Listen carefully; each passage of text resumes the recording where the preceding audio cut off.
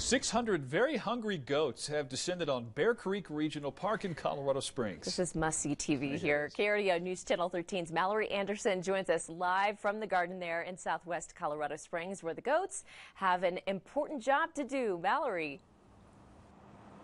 Yeah, I am feeling pretty popular tonight for this live report. Check this out. This is the audience we have. Hundreds of goats just roaming around, chowing down on dinner. They were trucked in from 5 hours away, and these 2,400 hooves are not only adorable, but they also serve an important role, protecting Colorado Springs from wildfires.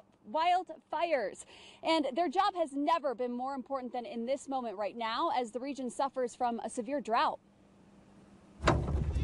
A special delivery all the way from Aspen.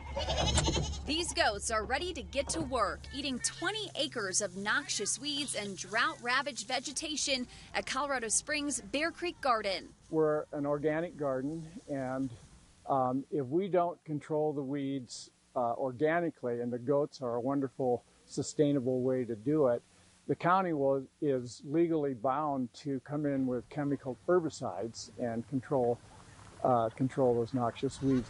The herders, Lonnie Malmberg and her son Donnie, have been coming to Bear Creek Garden for over 2 decades. They're eating the fire fuel load and recycling it to basic nutrients that is going back into the soil.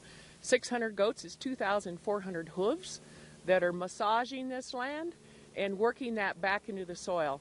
What is so critical now in our extended drought and dry period is to hold the water in the system, in the soil, and what does that is organic matter. The visit from the goats has become a precious 23-year tradition for the community, with families bringing multiple generations to check out the scene.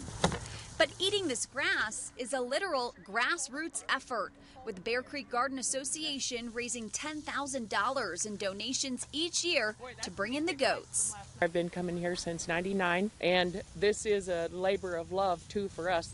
We work here for about half price at what our normal price is to make sure that we can all keep this up. The goats will be here till around Christmas Day, and you are welcome to stop on by. Just make sure if you come, do not touch the fence because it's electric, and if you bring your dog, they must be on a leash. Reporting in Colorado Springs, I'm Mallory Anderson, KRDO News Channel 13.